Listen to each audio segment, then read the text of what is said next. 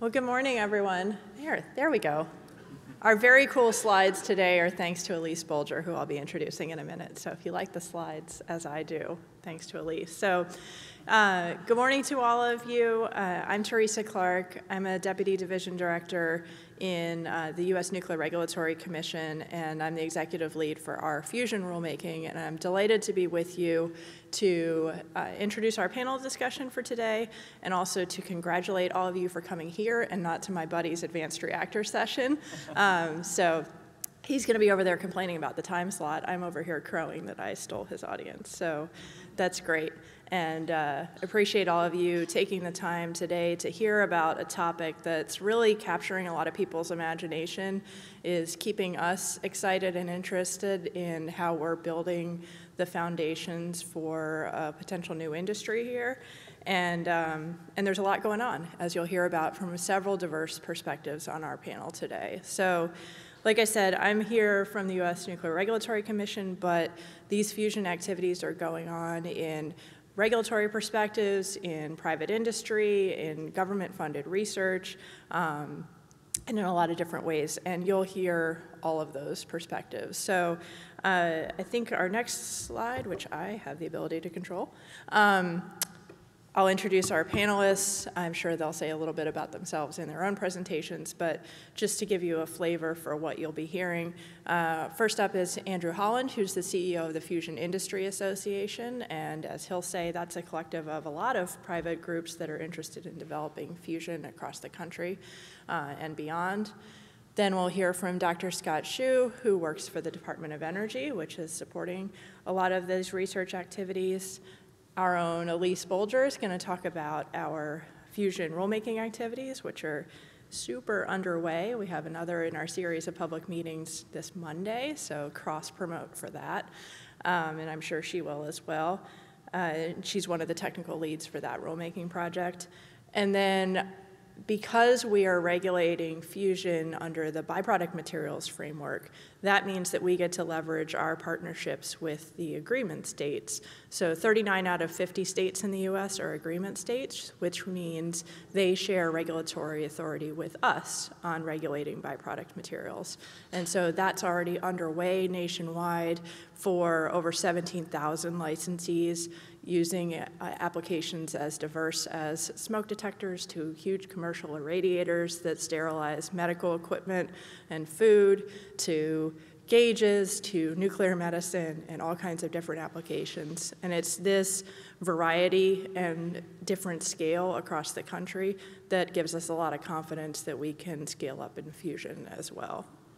So Beth Shelton is representing the Organization of Agreement States, which is the collective of those 39 states, as well as perhaps a little bit from her role in Tennessee. So really looking forward to hearing from all of these panelists, and we'll turn it over to them. Thank you. Andrew, you're up. All right. Do I get this? I want to present from here. Oh, should I go up there? I can do that. Yeah, perfect. All right. Well, thank you, everybody. Great to be here. Last panel of the session. So I appreciate you all staying instead of catching the early flight home.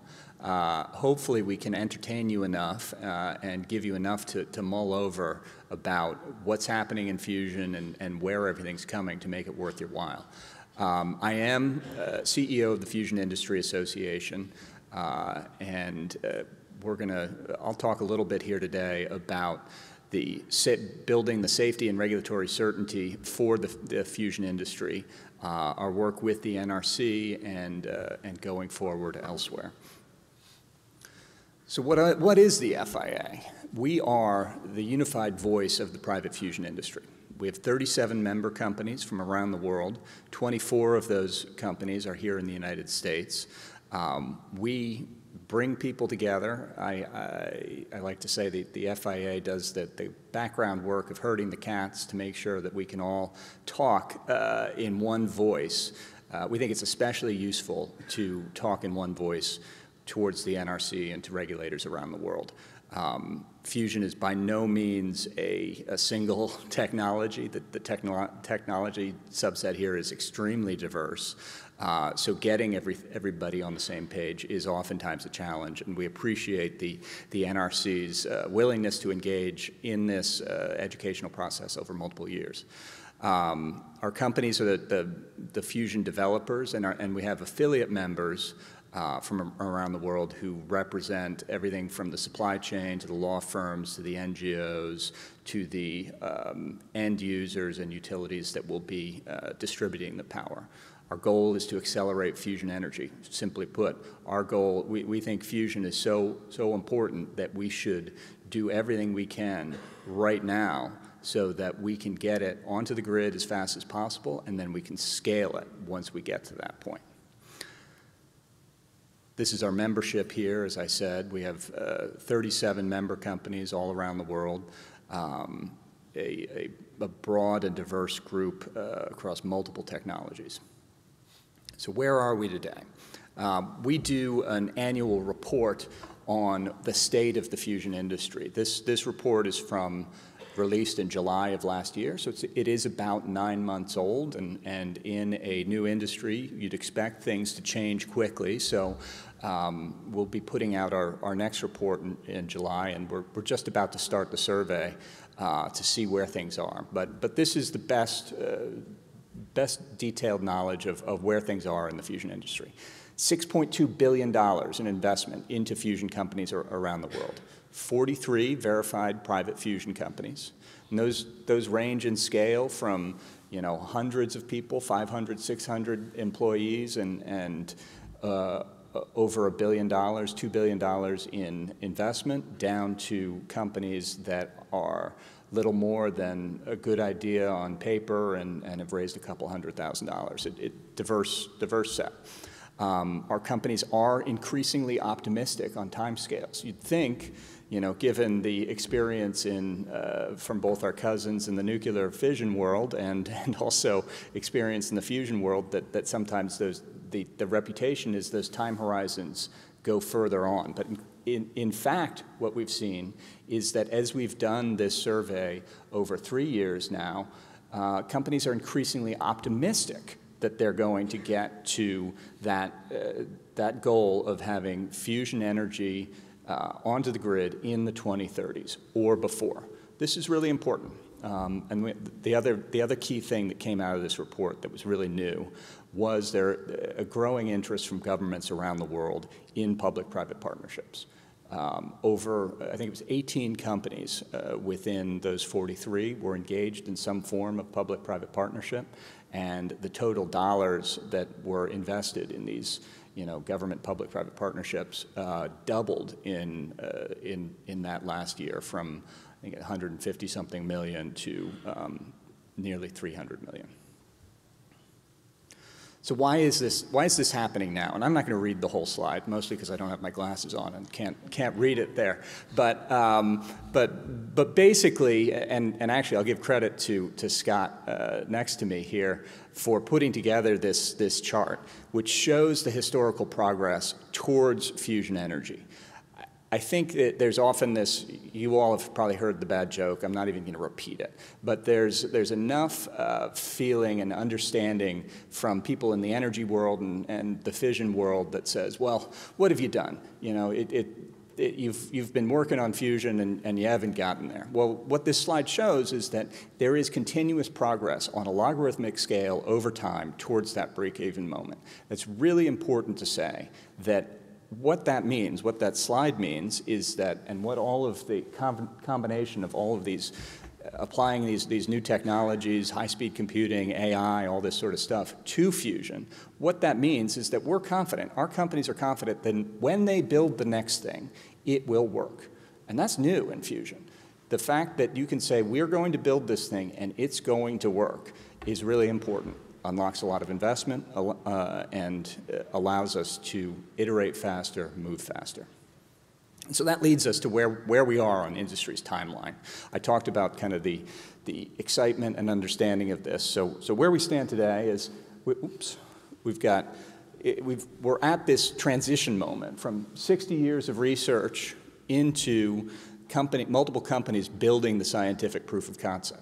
Last I checked, it's 2024, so to me, that's the mid-2020s.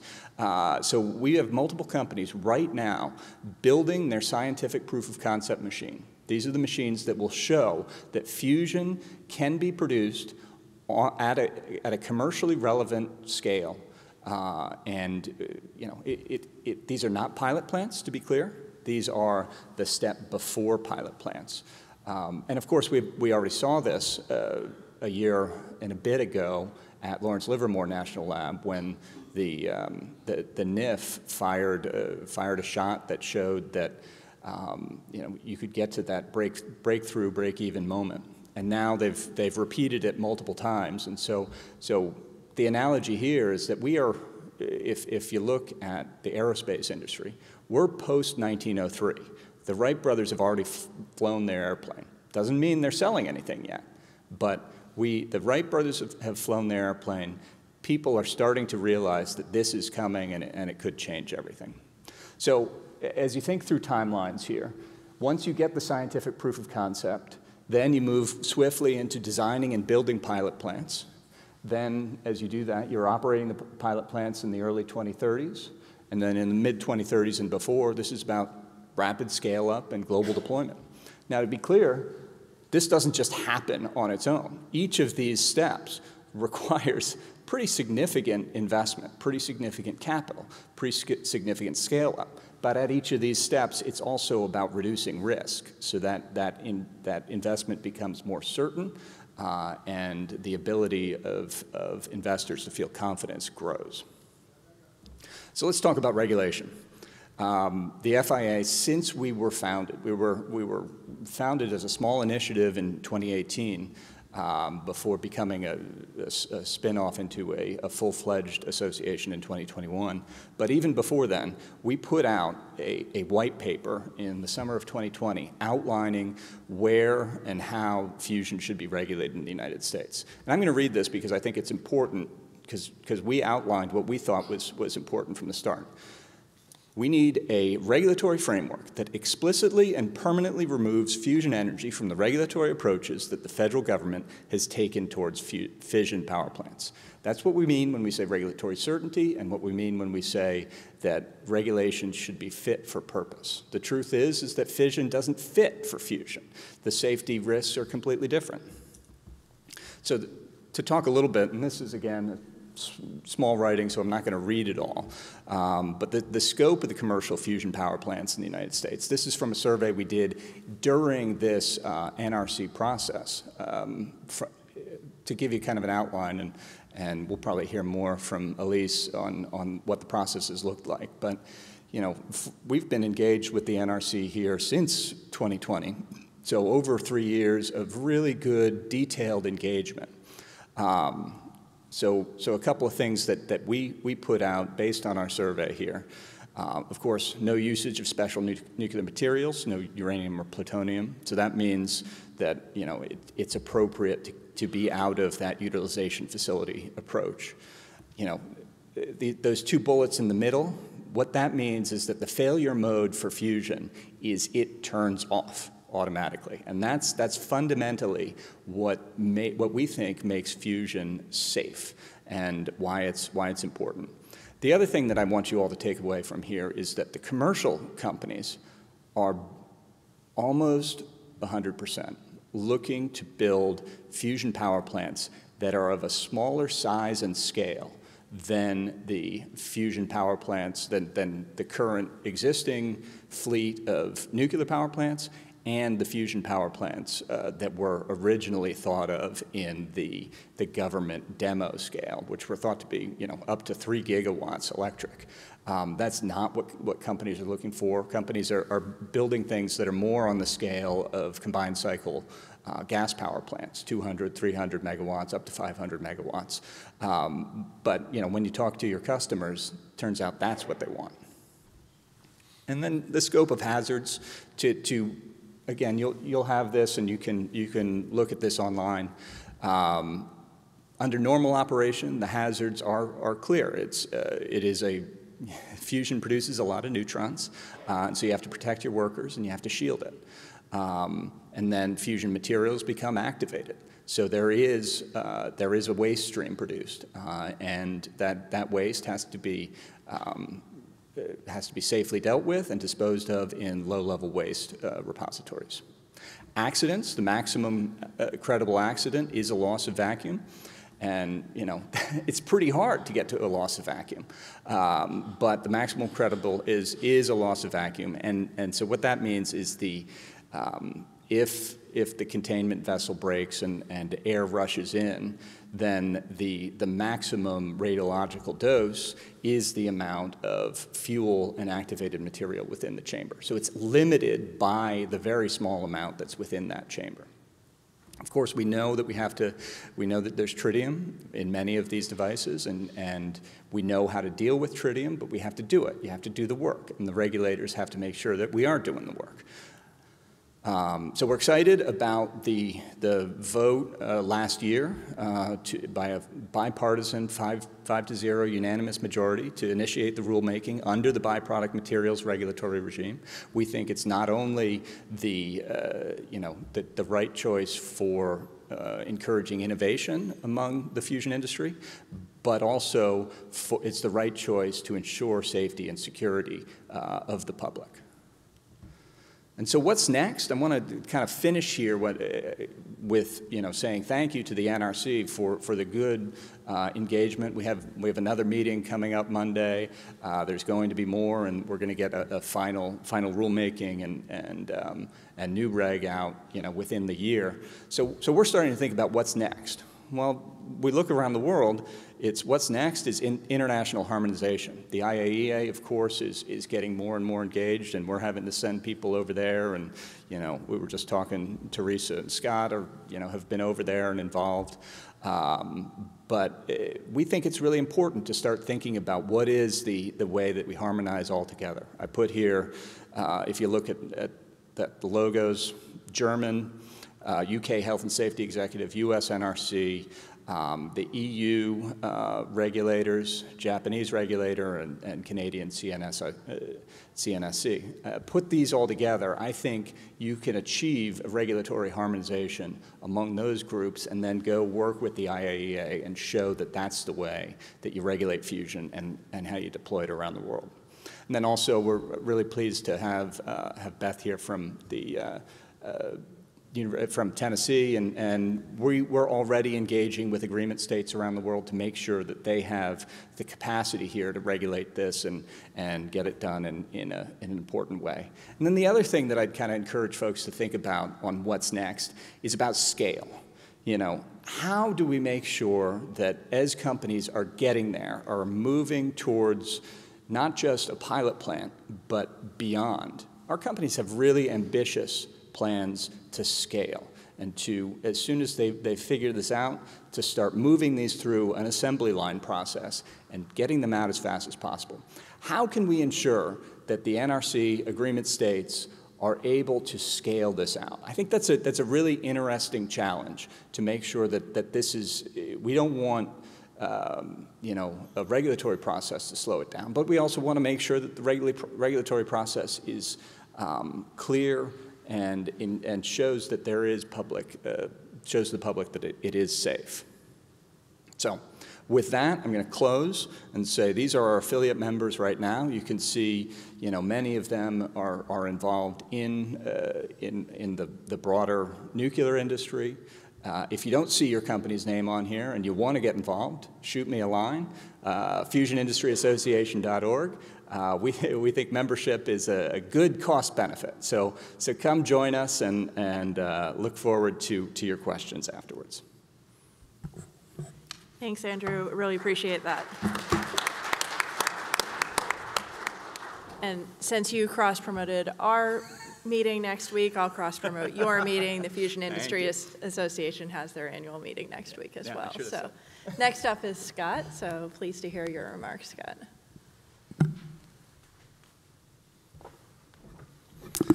Okay, greetings everyone. I am Scott Shue, a Senior Advisor to the DOE Undersecretary for Science and Innovation, Dr. Geraldine Richmond, and also DOE's Lead Fusion Coordinator.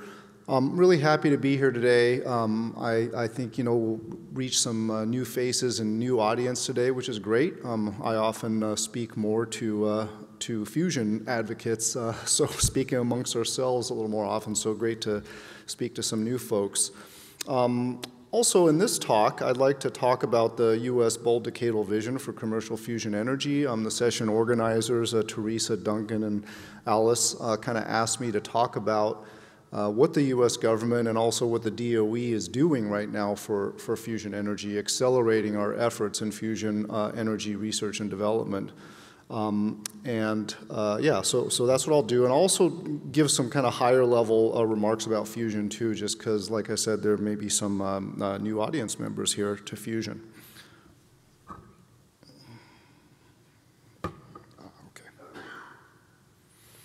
So I'll just start at the top here. Fusion has the potential to be a safe, on-demand, abundant, non-carbon emitting, and globally scalable energy source. That's why we're here. That's why we're excited about it. The potential uses, of course, everyone looks at electricity generation, but I do want to point out that the fusion could be used for industrial processes, production of transportation fuels, desalination. Really, it could do a lot of other things. The potential benefits, many of you probably heard, but I'll just repeat here. It's firm, on-demand, and no carbon emissions. It's globally scalable, low land use, could potentially site it near cities, and it has manageable risks relating to both radioactive waste and to nuclear proliferation concerns. Of course, and I'm glad Andrew already talked about this a little bit, but we want to be very honest and transparent about the safety considerations and the risks of fusion. So there is mildly radioactive tritium in the DT fusion designs, at least. There are short-lived neutron-activated structural materials, so you do need a waste disposition strategy. And of course, it has the conventional risks of any large industrial facility.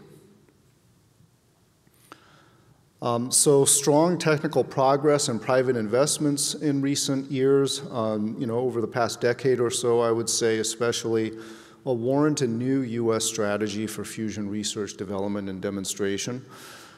Andrew showed this plot.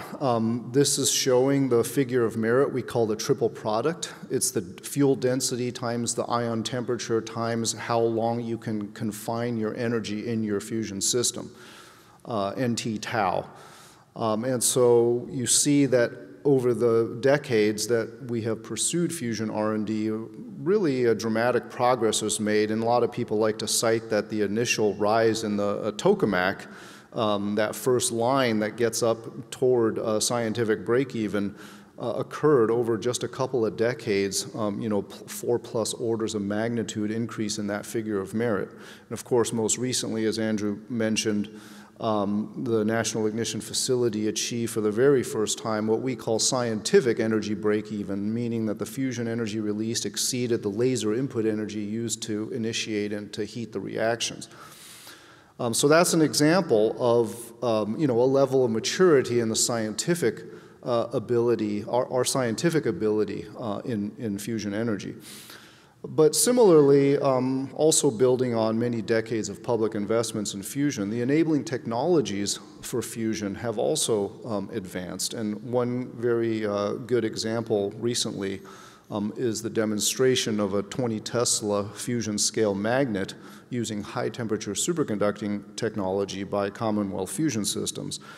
And while that was an incredible technological achievement in its own right, the real exciting thing is that it opens up new pathways toward smaller designs for magnetic confinement systems, including tokamaks. And this plot, prepared by my colleague at ARPA-E, Sam Rosell, shows over the past decade or so how the private sector funding, especially the 3- and 5-year averages, have started to exceed the DOE funding to the Fusion Energy Sciences program. And so that is very important in terms of how we think about our national strategy moving forward. So in part, due to those developments, in March 2022, the White House held a summit called Developing a Bold Decadal Vision for Commercial Fusion Energy.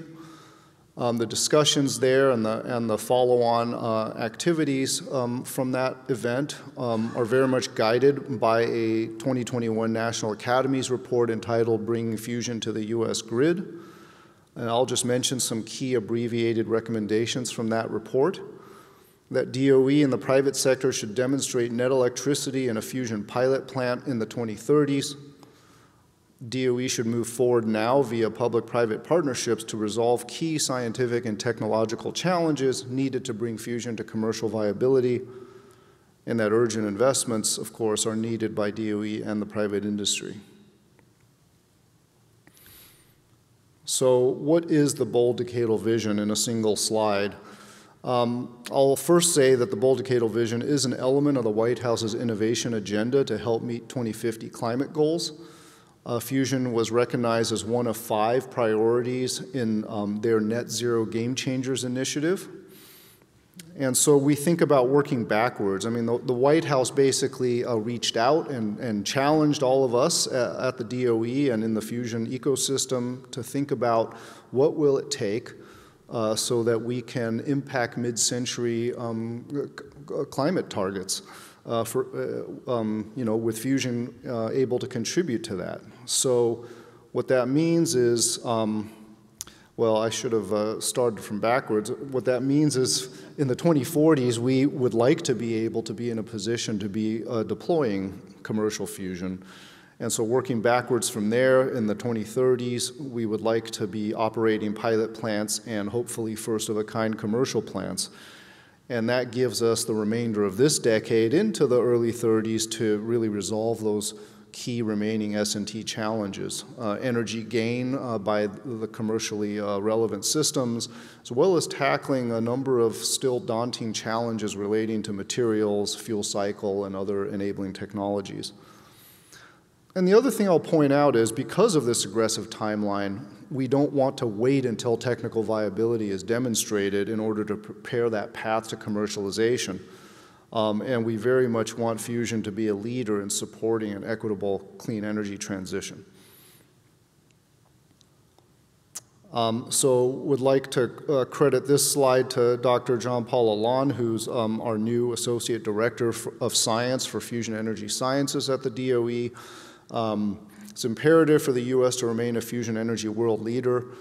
Since the White House event in 2022, many other countries are recognizing the same opportunities, a partnership with the private sector to accelerate their own efforts to bring fusion to the grid. And there are just some examples of new investment amounts announced by various nations around the world. And also, of course, China is not sitting still and is really putting a lot of resources toward fusion as well.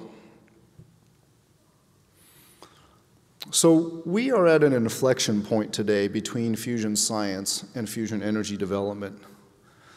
However, yet significant R&D challenges do remain. And this plot is intended to show kind of the 3 pillars of S&T challenges needed to get to a viable fusion pilot plant.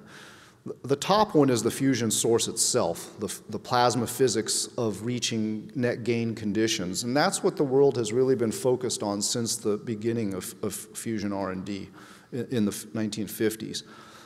And so that's understandably at the highest TRL level. And as I mentioned, both Andrew and I mentioned, the NIF did demonstrate scientific energy gain in December 2022. So this is about predicting, controlling, and sustaining a burning plasma. And we still need to get from that scientific Q of 1 up to much higher values to be needed in a commercially attractive system. But secondly, you need a plant structure or surrounding that can survive the extreme heat and radiation flux at the first wall of a fusion system. So that is largely a materials problem, but it is also, a problem of creativity. Maybe there are ways to use liquid or other phases of materials to try to help solve that challenge as well. And then finally, closing the fuel cycle. especially for DT systems, tritium breeding, processing, and containment. So those have lower TRLs, and both the National Academy's report as well as a recent Fusion Energy Sciences Advisory Committee report really emphasize the need for us to redouble our efforts and make larger investments, especially in those second two pieces, in order to resolve those challenges in a timely fashion. And so also credit JP Alon for this slide. So he has recently announced a new vision for a balanced and bold fusion energy sciences program within the DOE. And I'll just point out that, kind of repeating what I just said, but fulfilling the fusion energy mission demands a shift in the balance of research toward fusion materials and technology. And so they are underway working with the fusion community to develop a fusion science and technology roadmap of how to get there in terms of resolving those S&T challenges, but also supporting public-private partnerships to accelerate those efforts, as well as leveraging international collaborations, which I'll talk a little bit more about in a moment.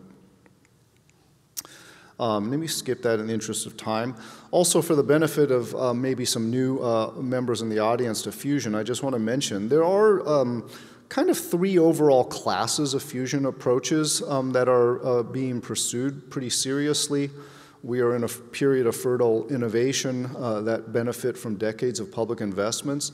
On the left is magnetic confinement fusion, probably the best well known to most of you here. It's the basis of ITER. Tokamak is the leading magnetic confinement concept. There are many, many companies listed below there pursuing some form of magnetic confinement. On the right-hand side is inertial confinement, kind of at the opposite end of the spectrum in terms of the fuel density. The National Ignition Facility is an inertial confinement fusion approach. There are companies there too, especially galvanized by the NIF result. And then in the middle, something called magneto-inertial fusion, and there are several companies there too. I want to mention the DOE milestone-based fusion development program. This is a centerpiece and first step of the bold decadal vision for realizing an operating fusion pilot plant in the 2030s. In this program, awardees will deliver fusion pilot plant preconceptual designs and technology roadmaps within 18 months. They and their partners, including national labs and universities, will pursue the R&D to resolve S&T challenges and issues up to delivering fusion pilot plant preliminary designs. Oh, I don't know why this is, okay. Over 5 years. They will receive federal fixed payments upon milestone completion while bringing their own very significant private funding, well over 50% of their total project costs.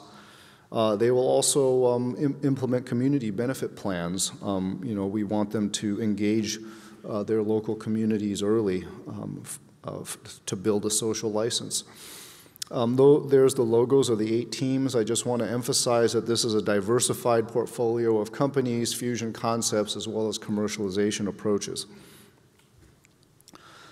In conjunction with resolving the remaining S&T challenges, DOE and the U.S. government seek to partner broadly with fusion stakeholders to enable timely fusion commercialization. Don't want to read the whole list, but you see, none of these things are surprising, but we have to, kind of lay the groundwork for all of those areas for successful future fusion deployment.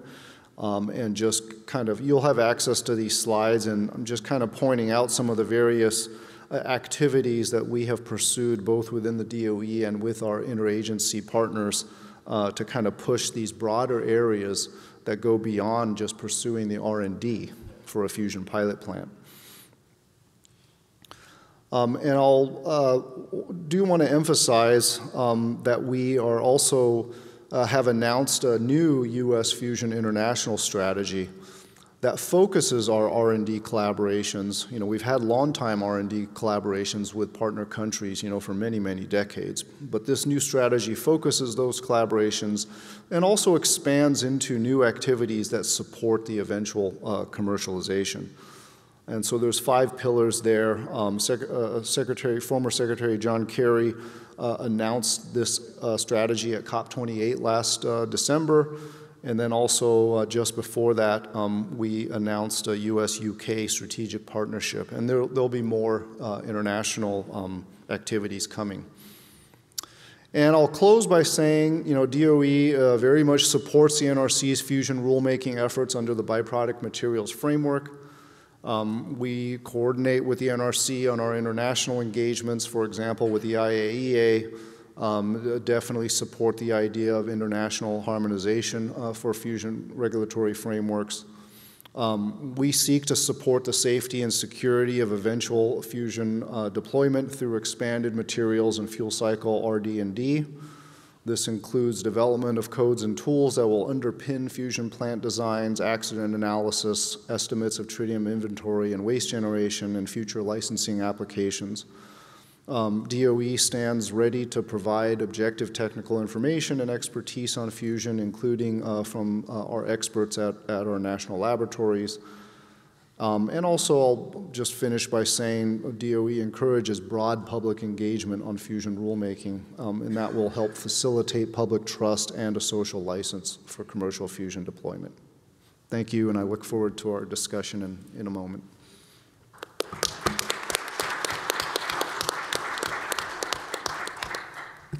Thank you, Scott. Really appreciate the, where'd you go? DOE's partnership on these issues and look forward to our discussion. So next up is my buddy Elise to talk about our rulemaking. So take it away, Elise. Thanks, Teresa. Good morning, everyone. Thank you for attending this last session of the RIC. I am Elise Bolger. I am an Intergovernmental Liaison Program Manager with the NRC's Office of Nuclear Material Safety and Safeguards. And as Teresa mentioned earlier, I'm also one of the technical leads for the fusion rulemaking that we are doing at the NRC currently. So far this morning, we've heard Andrew provide the perspectives from the industry, providing some where their progress is and their challenges, and then we just heard Dr. Hsu provide the federal government's promotional activities for commercial fusion power. And I will now go on to describe the basis and background for the NRC's fusion rulemaking activities, as well as the process by which we are revising our current regulatory framework to make the way for fusion. Okay. So this all started with the Nuclear Energy Innovation and Modernization Act, or NEMA, which was enacted on January 14th, 2019. NEMA directs the NRC to develop a regulatory infrastructure to support the development and commercialization of advanced nuclear reactors. And by this definition of advanced nuclear reactors includes both fission and fusion reactors. NEMA additionally requires the NRC to complete a rulemaking to establish a technology-inclusive regulatory framework by December 31st, 2027. In response to NEMA and due to continued development of the commercial fusion technologies, in 2020, the Commission directed the NRC staff to consider appropriate treatment of fusion reactor designs in our regulatory structure by developing options for the Commission to consider on licensing and regulating fusion.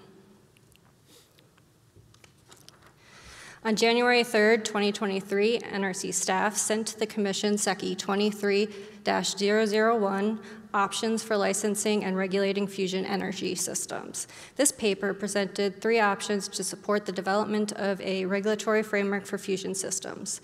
The first option was to regulate fusion under a utilization facility framework.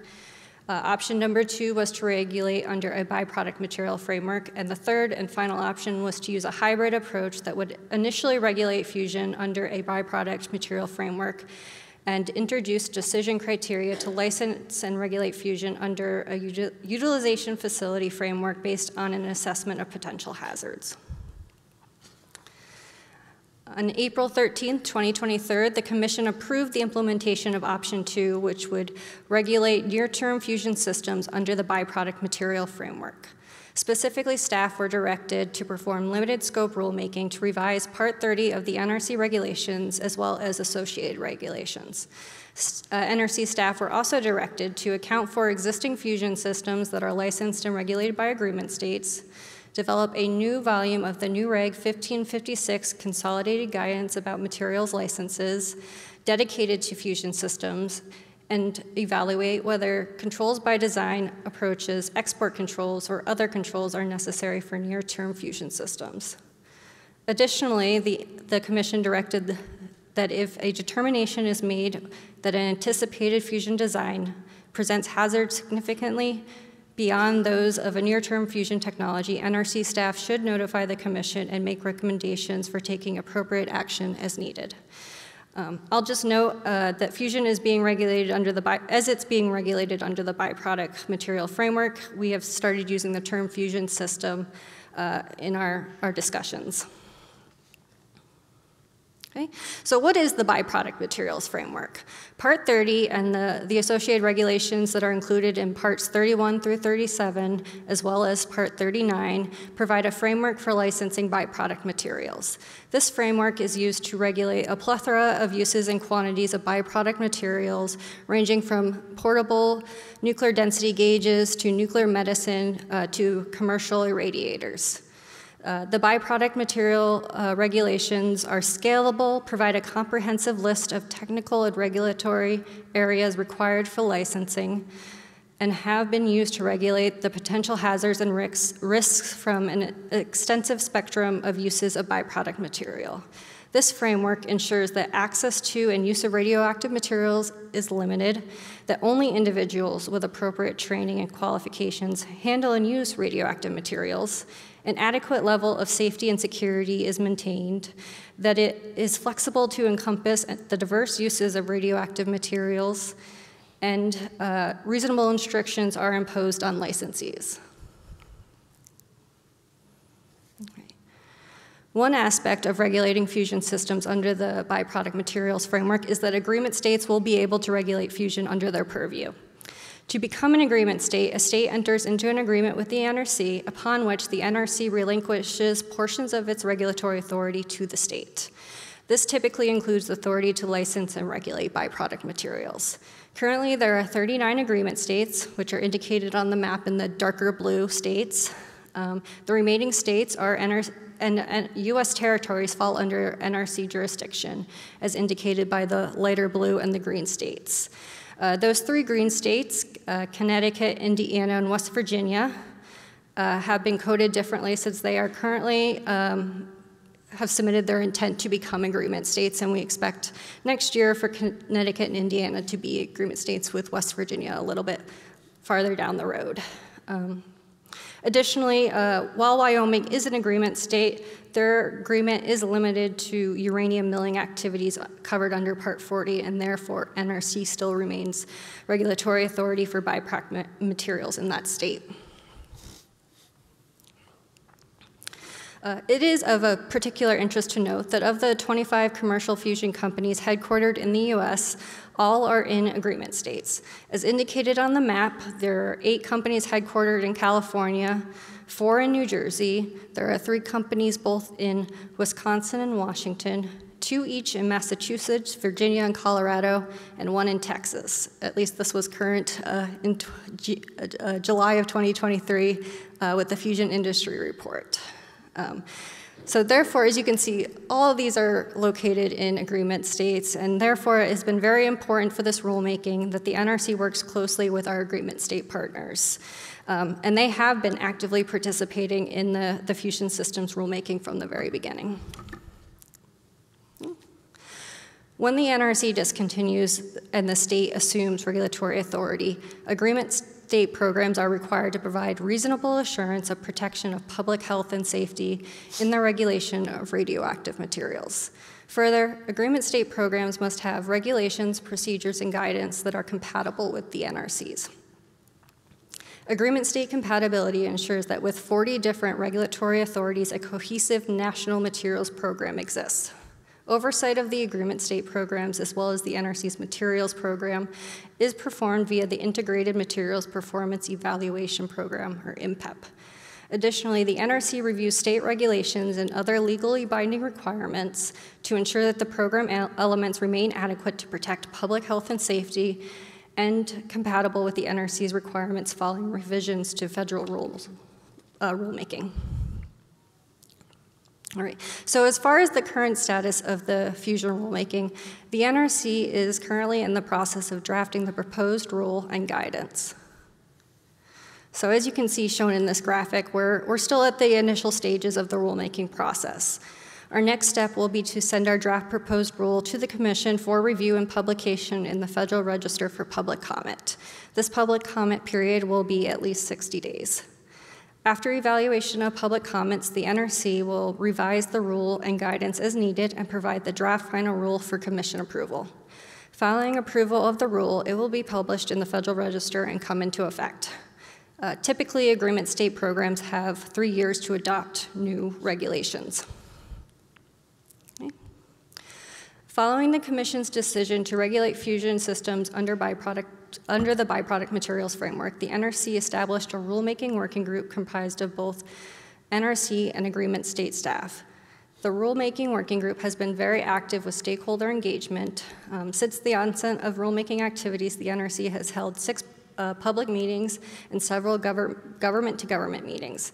During these meetings, we have shared preliminary draft versions of the rulemaking language and the guidance document. Members of industry, academia, state and tribal governments, as well as the public, have participated and provided feedback during these meetings. Additionally, the NRC has been building our capabilities and knowledge through participation in both international and domestic fusion-related conferences and meetings. With all the unknowns in the design of fusion systems, the working group has focused on designing a flexible and resilient regulatory framework that will allow for the diversity of fusion technologies, will identify radiological hazards, and will encompass safety-significant designs and programmatic elements. Regarding the changes to the NRC regulations, the draft proposed rule would add a new definition for fusion system in parts 20 and 30, and would update the definition of particle accelerator in parts 20, 30, and 110.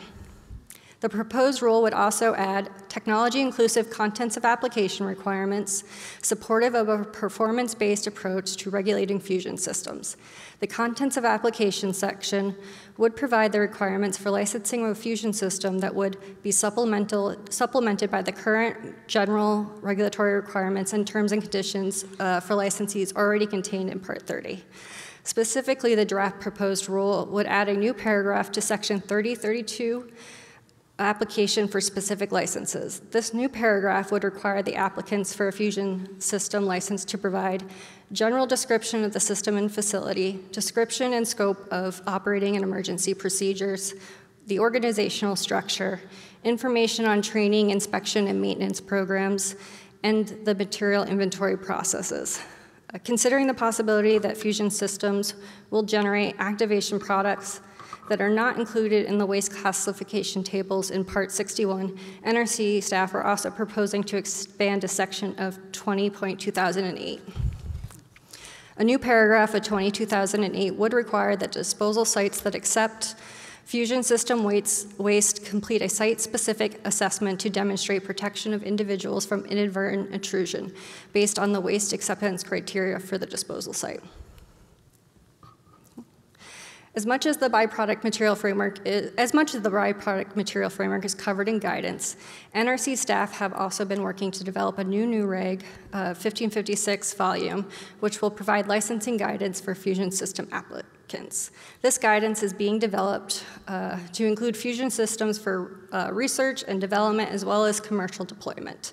The guidance is technology neutral and focuses on byproduct material and associated radiation hazards.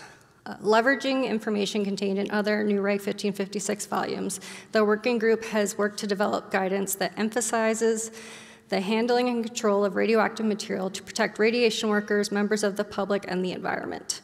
Consistent with the byproduct framework, a fusion license will be limited to the specific components such as the fusion device, tritium handling systems, and breeding blanket. And we recently have completed and made publicly available the preliminary draft licensing guidance. This slide shows the topics that are covered in the new Reg 1556 guidance, which includes the types and forms of radioactive material to be used, possessed, and produced, purposes for which the licensed material will be used. This could include tritium as the fusion system fuel, as well as activation products that will be produced inadvertently due to the fusion reactions. Qualifications for radiation safety officer, as well as individuals responsible for the radiation safety program, training for those individuals that will be working in restricted areas, fusion facility and equipment descriptions, radiation protection programs such as dosimetry and contamination controls, as well as waste management. Regarding our upcoming milestones, next month the NRC will begin our internal review of the draft proposed rule and guidance, as well as provide advance copies to the agreement states for review. We will then be on track to provide the draft proposed rule with the new Reg 1556 volume to the Commission in September of this year. To ensure that we meet the December 31st, 2027 NEMA deadline, we will be planning to have the proposed rule published in the Federal Register in the spring of 2025, and then to provide the final rule to the Commission in the summer of 2026. By meeting these milestones, the final rule is expected to be published in the Federal Register in the spring of 2027. And I'll just also announce that next week, on Monday, March 18th at 1 p.m., we will be hosting another public meeting. This will be discussing our preliminary draft guidance, which we made publicly available last week, as well as some recent changes to the proposed definitions of fusion system and accelerator. So you can find that on our public meeting notice website. Thank you, and if you have questions about our rulemaking, you can contact me, Duncan or Dennis, and you can find more information on our public website as well as on regulations.gov.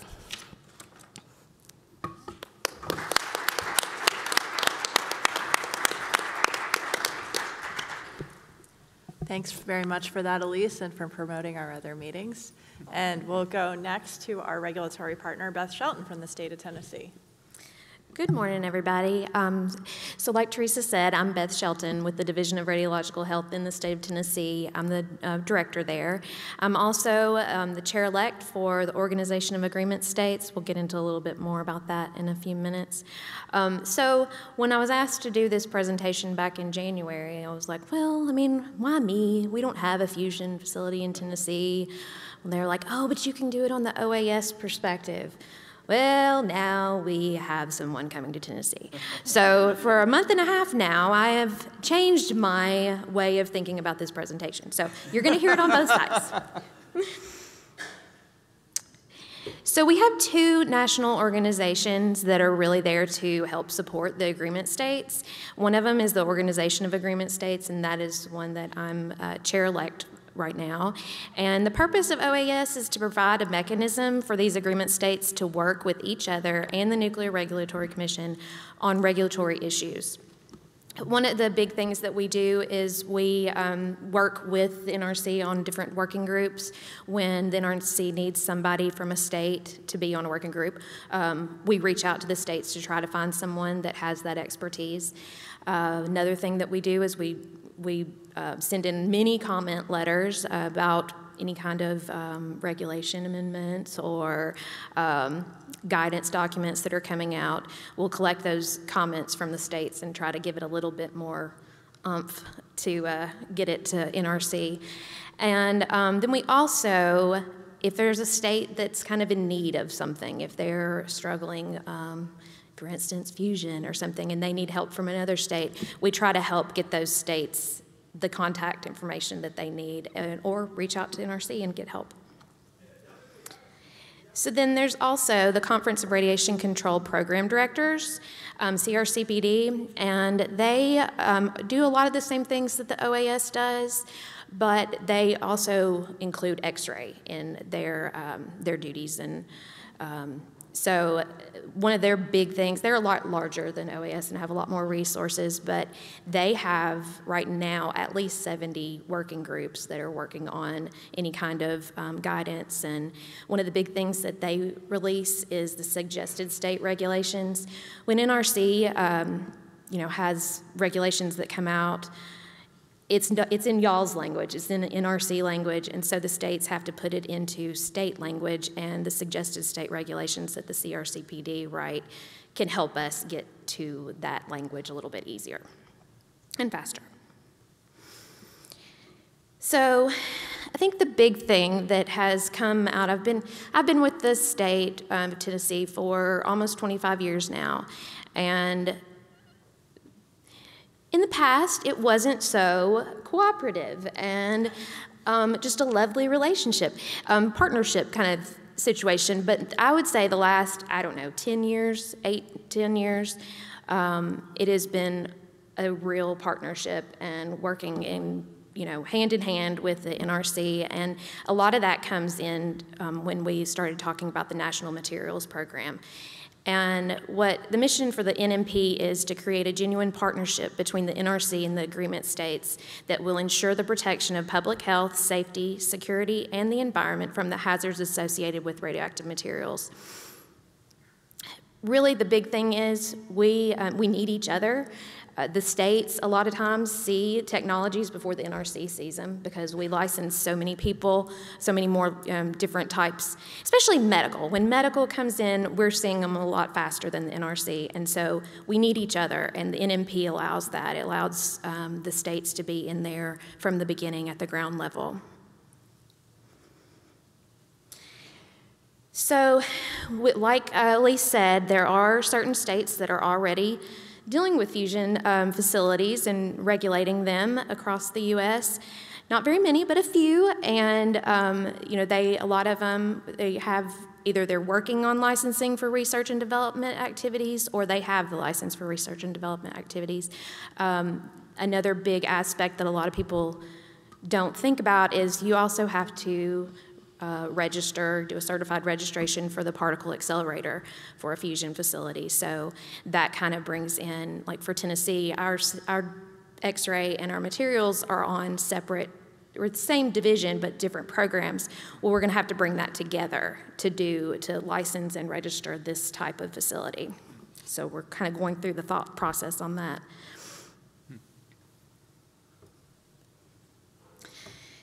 Okay, so that's really small, and I forgot my glasses at home in Tennessee.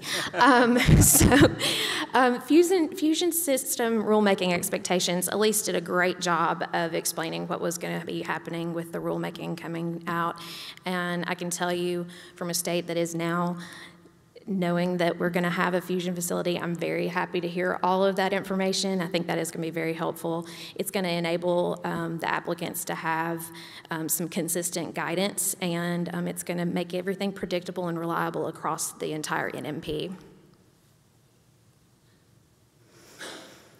So I've already kind of been into this a little bit, but there is a policy statement, Agreement State Policy Program, Agreement State Program Policy Statement. This is also very small.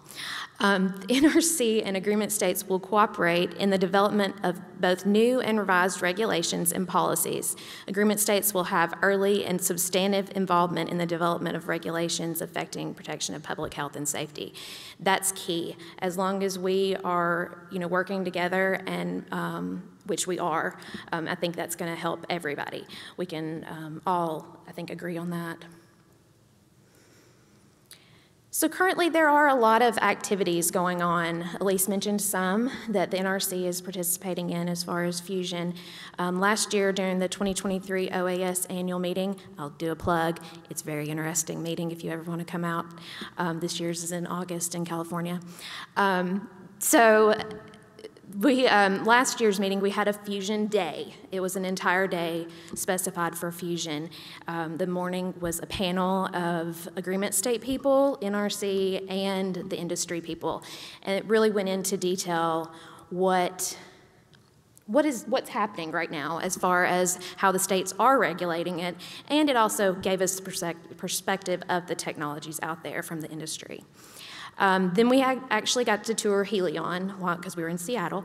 So it was, I think, a very productive day, and a lot of people got a lot of information out of it. The CRCPD currently has their E47 committee working on developing a white paper that will outline the risk-based approach for state regulation and commercial fusion facilities. I can't wait to read that one. I'm hoping to get a copy. I know it's draft right now, I think, so hopefully we'll be getting that soon.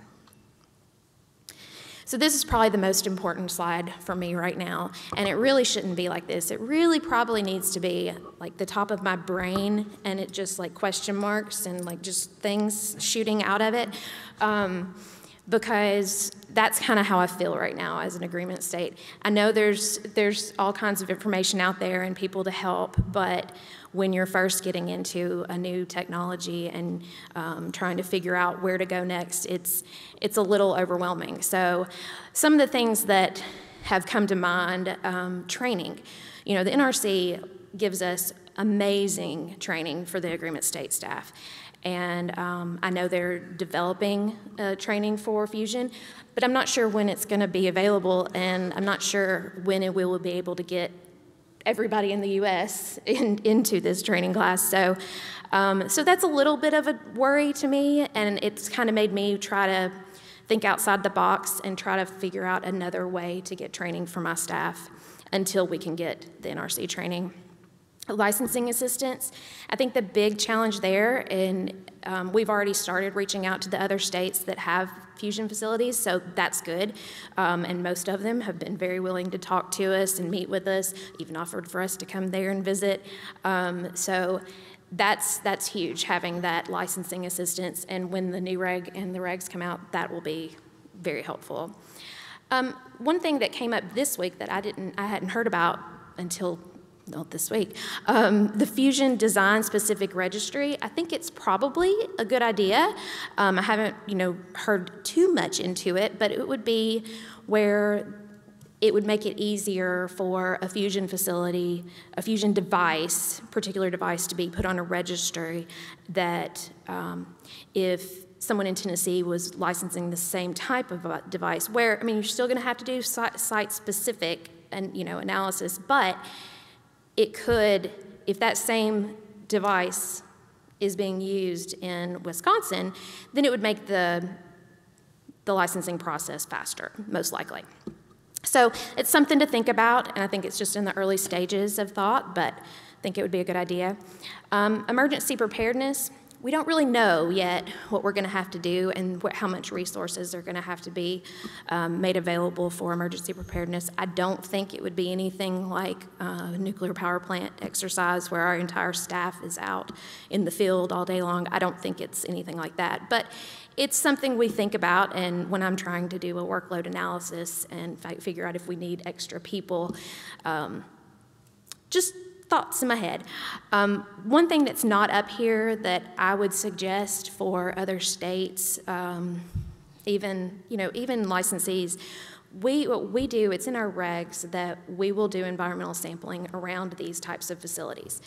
It has really helped us with the public when they come to us and say, oh, we don't believe what so-and-so is saying they're getting, and we're able to say, well, here's our sampling. And so it gives a little bit of credibility for the licensee, and it helps with, it just helps with that public outreach type of stuff. So I would suggest that for anybody that, any other state or NRC. And that's all I have.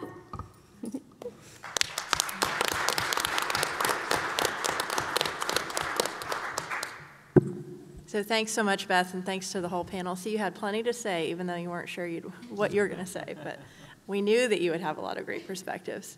And I think that mindset of, I don't have any Fusion in my house. Oh, wait, here's a whole bunch of Fusion is something that we're going to all be seeing over the next few years. It's something, there's really a moment right now, and we're all adapting to it. So I appreciate getting these different perspectives across the panel.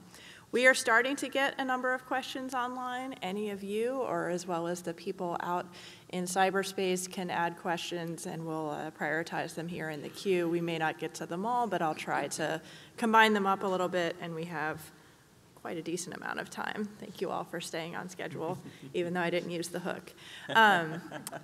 So I'll toss the first question to Andrew at my right.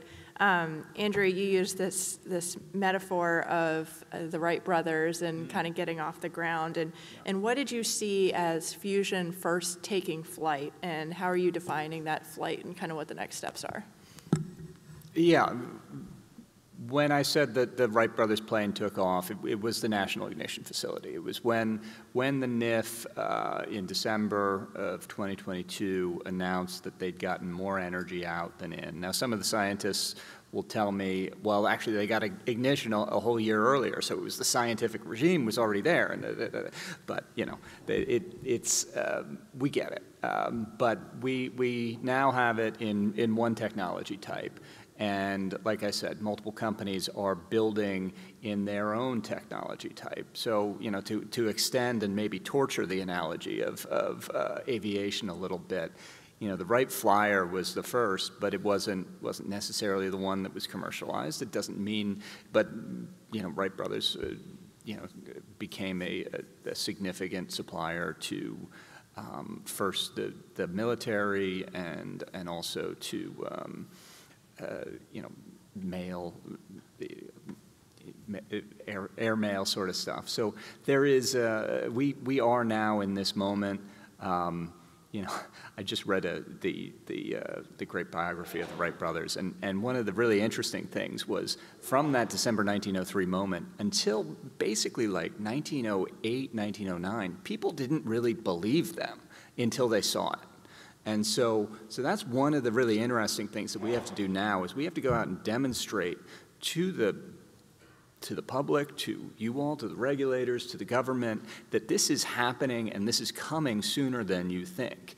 And so that's, you know, partly my role, partly, you know, our companies and scientists out there, you know, getting the awareness out there. You know, pretty soon these things will be coming in for license applications, will be coming in to, you know, other regulators for, you know, grid hookup applications and all that sort of stuff. So we got to make sure everybody's ready. Again, tortured analogy, but I think it helps on the mindset. Thanks, and it helps with that kind of spirit of imagination that we're all feeling here too. So Beth mentioned environmental sampling, and that collected with a couple of questions here about environmental reviews in general for fusion and how we're planning to handle those. Elise, can you speak to that a little bit? Yeah, sure. Currently we have for some environmental rules reviews under Part 51 of our regulations. For research and development, we have a categorical exemption for that, so that means that they would not have to go through an environmental review, which at this point is what I see, you know, most fusion applications coming in as. But once we go towards the commercialization aspect of fusion systems, those will have to go through probably some sort of environmental review at this time. That being said, that states do not have the same NEPA requirements, so they may have their own imposed rules, or they may not have anything, so it will vary from location to location what you're going to see as far as an environmental review. And Beth, did you want to add to that at all for Tennessee regs? Well, we don't deal with NEPA in my division, so so I really don't have much to add there. I think it is something that we've talked a lot about here, and something we want to definitely bring up at OAS and see where what we need to do as far as because it will depend state to state. Thanks, and this is a hot topic that we're talking about in our rulemaking process as well. Just to add to what Elise said, of those 17,000 materials licensees that are out there, many of them, given the decades of experience that we have with them, do fall into these categorical exclusions from doing a formal environmental review under the National Environmental Policy Act. However, fusion doesn't have that experience basis yet, so we're anticipating doing those Part 51 environmental reviews in the near term and kind of see how things go from there. Try to prioritize these a little bit. I think, let me throw a couple of international questions Scott's way. So there's a couple of different internationally related questions about how we're harmonizing internationally, and then what progress is being made at the international level. Do you have maybe from a research or a funding perspective opinions to share? Yeah, so the first one, in terms of the harmonization, I mean, we have bilateral discussions, with many partner countries on these types of topics, on the regulatory frameworks, on approaches to non-proliferation and things like that, and of course through the IAEA as well. The IAEA is ramping up their level of activities around fusion. There's many ongoing studies, and they're going to be putting out reports and things like that. So that's one avenue where the harmonization discussions are occurring, a couple of avenues. In terms of the broader international engagements and implementation of the U.S. strategy, again, it is through many separate bilateral discussions right now. We've announced publicly the U.S.-UK strategic partnership. There's a couple of other, at least from our perspective, priority partnerships that we would also like to roll out, in the near future. And I didn't have a chance in my talk to go over those 5 pillars, but first and foremost is still to, find ways that we can work together to resolve those S&T challenges. There's many costly test facilities, and we want to be able to find a way to, with our close allies and partners, not have to do all of them by ourselves. So that's one area. But in all these other commercialization areas, too, we would like to be able to work with our partners, certainly at bilateral levels and potentially even in some multilateral levels. Can I add on that, too? We increasingly see that, yes, it is really important that there's cooperation, and there's a long history of cooperation internationally in fusion. But I can also report that there is increasingly kind of a geopolitical competition happening here in fusion. The reason maybe I'm a little more tired than I usually would be is I was on a roundtable this morning with the European Commission, the Commissioner for Research. She hosted a high-level roundtable, and so I was up at 5 o'clock this morning participating in that virtually, and they categorically stated, we want the first pilot plant to be built in Europe. I've heard the same thing from the Germans, which of course would be Europe, heard the same thing from the UK. So very clearly, countries want to work together, and there's really important things that we can work together on. But we need to be aware that people are racing towards this, and Scott had the roadmap that the Chinese put together. We see very significant movement from the Chinese government towards figuring out how they're going to commercialize fusion energy as well. Thanks, and I think I'll stick with you for a second, Andrew. So there's a question in the queue that was directed at us, but I'm going to spin it at you. So when we wrote the commission paper that Elise mentioned, we described this phrase called near-term designs. And there's a lot of information in the paper and its enclosures that talks about what we meant when we said near-term. It's things, no off-site doses, no use of special nuclear materials, the sorts of things that you were talking about, Andrew, as well. Are you seeing anything on the horizon that's not near-term? And what sort of things do you have in your mind as an industry to approach that? Well, Teresa, thanks for bringing up the area where we disagree with you. Fundamentally, the FIA does not see anything on the horizon from our members that would not fit in under that near-term categorization. We think that it's important to build the regulatory certainty here for the industry. And so when we sometimes say this, oh, you're only doing near term, and I hear this from NRC or others, and we want to leave the options open. It's like, we get it. The options are always open. The commission can always impose a utilization facility approach on anything they see coming and anything they see coming in. To date, we don't see anything proposed for the United States, put it that way. There is, of course, murmurings every so often that pop out of China or Russia on some sort of fusion-fission hybrid, but that we don't think would be a challenge at all. I think fundamentally, because it has special nuclear material, a fusion-fission hybrid would obviously fit under the utilization facility approach. And second on that, you know, the regulator can always just say no. And so we don't see anything like that coming in the United States and or, you know, similarly like-minded countries. I think, you know, it's important to be able to build that, turn the short term into the long term. Thanks for that, and I agree in the short term. We'll see about the future. That's great. Thanks for providing that perspective. Beth, you talked a little bit about the design registry, and that opened up something that I think our audience, which may have more of a nuclear power background, you know, I mentioned in our intro, and Elise also mentioned the tremendous number of licensees under the materials framework. And so when folks are talking about scale up, what sorts of things do you think we already have in the materials framework that enables scale up and consistency? I think you can kind of use like the sealed source and device registry, for instance, we could use something like that really to design something like this. I will say one thing. It would be nice to have it and be able to take that part of the regulating it.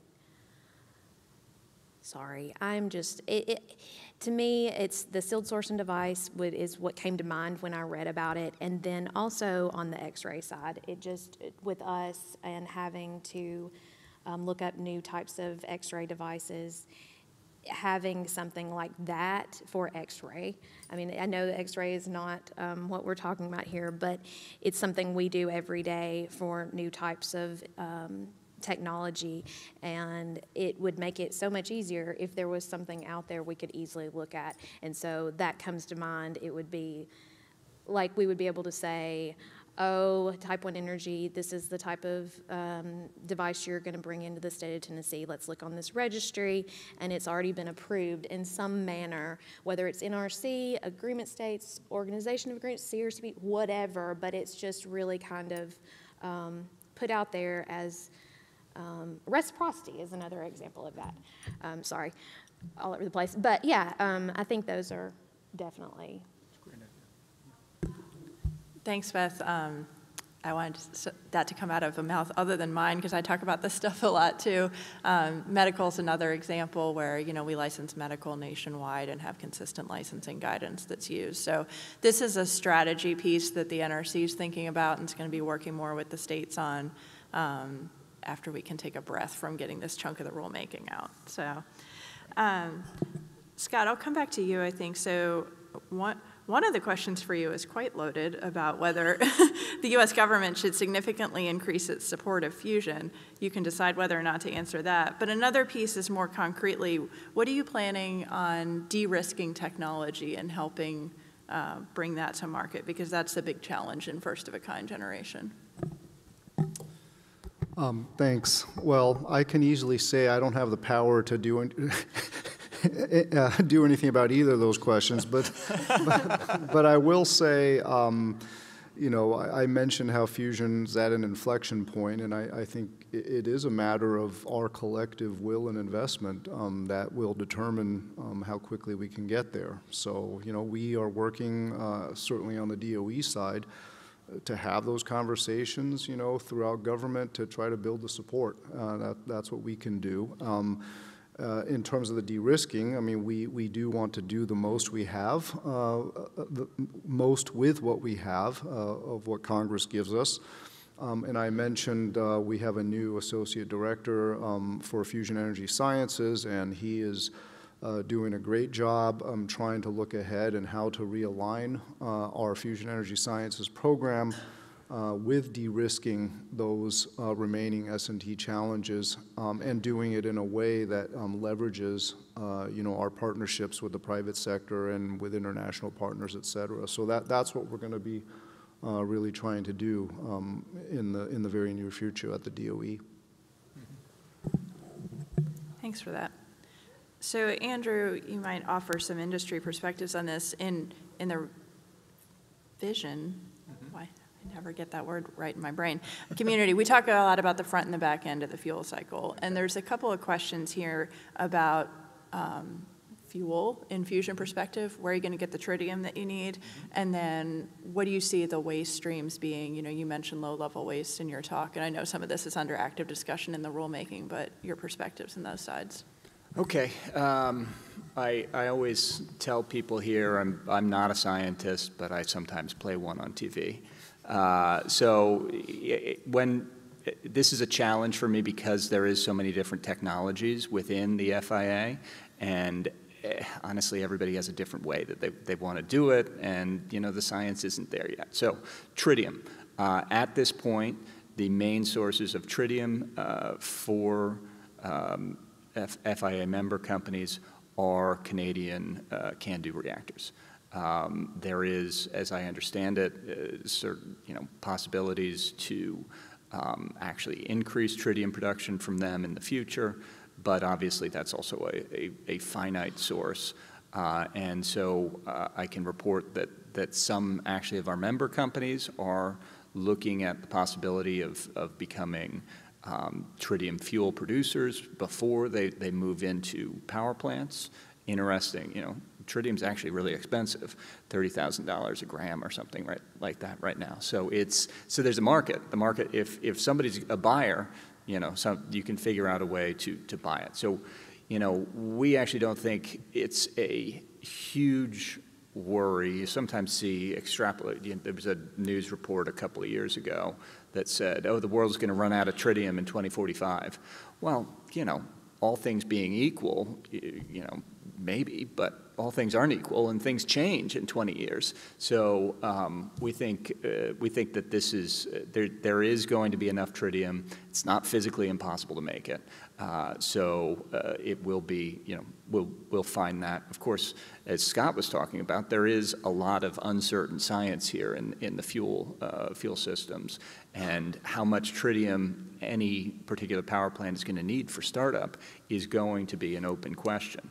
But fundamentally, I think for the fission audience to know, once the power plant is started up, it needs to be self-sufficient in tritium.